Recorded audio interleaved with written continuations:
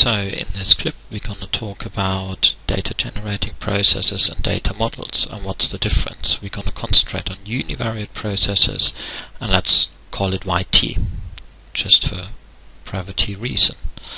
So there will be two different things we need to differentiate: the DGPs, data generating processes, and the data models. They're really two different things, but somehow we need to move them together or match these, and that's the purpose of this clip, to explain how in principle we do this.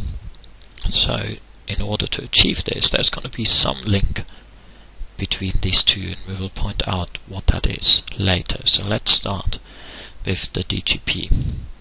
So we could write down any sort of univariate model, so we could start with that. For instance, you could think of an ARP process, on MA, ARMA, ARIMA process, details of that in another place, but any sort of model, and there are many different ones.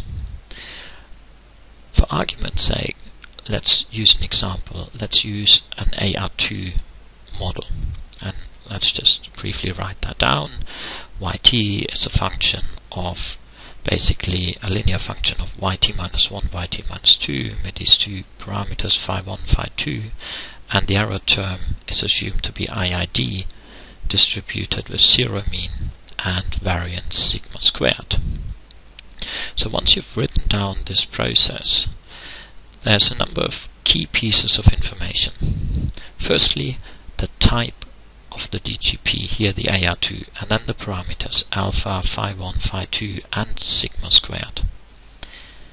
So it is the combination of this type of DGP and the parameter values, so here alpha, phi1, phi2 and sigma squared, 4 parameters, that completely determines the dynamic properties of YT.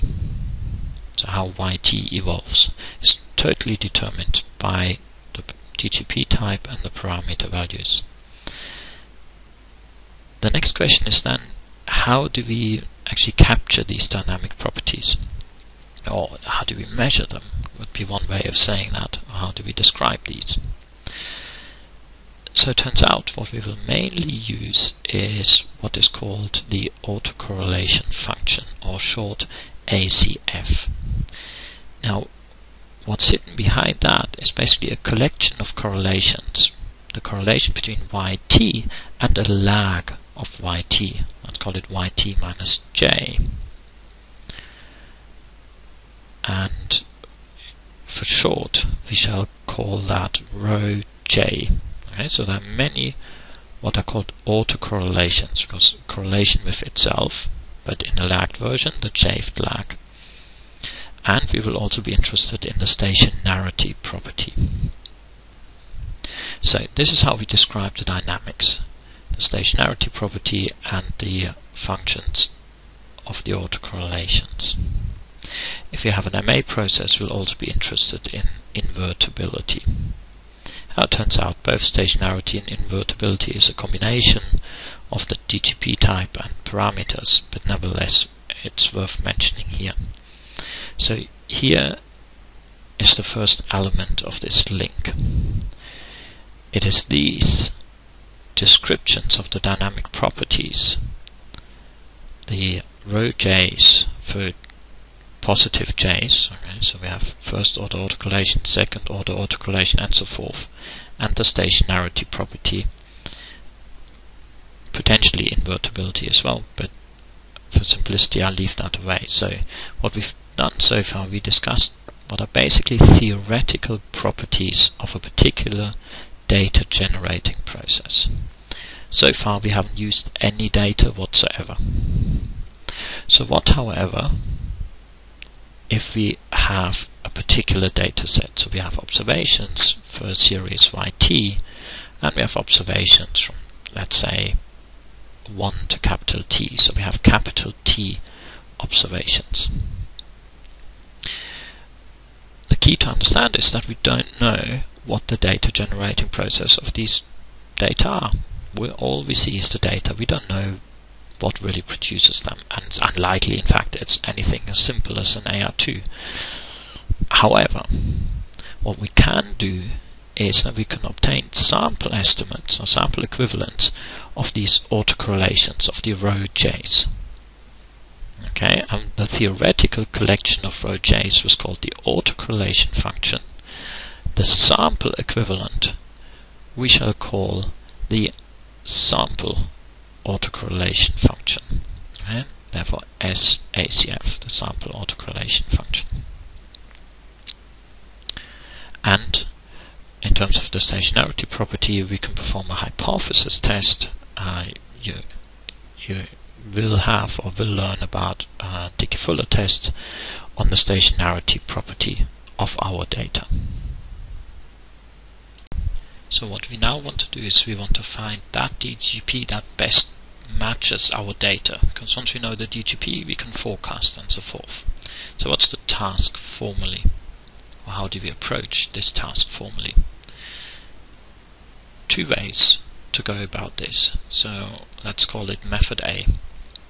It's going to be our first approach.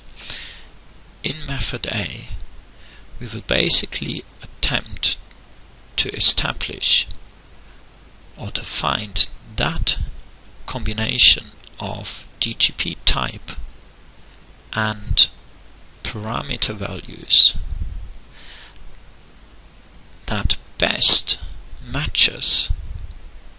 So once we have a DGP type and a particular parameter combination that exactly determines the autocorrelation function and the stationarity property, what we want to find is that best combination of DGP type and parameters that best matches the sample autocorrelation function and the data stationarity properties.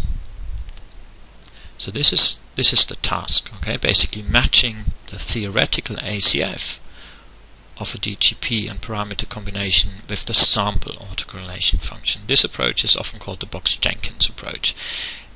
It's not used that often anymore, but you will often find it still covered in detail in textbooks. There's a more modern approach, one would say. Let's call that B.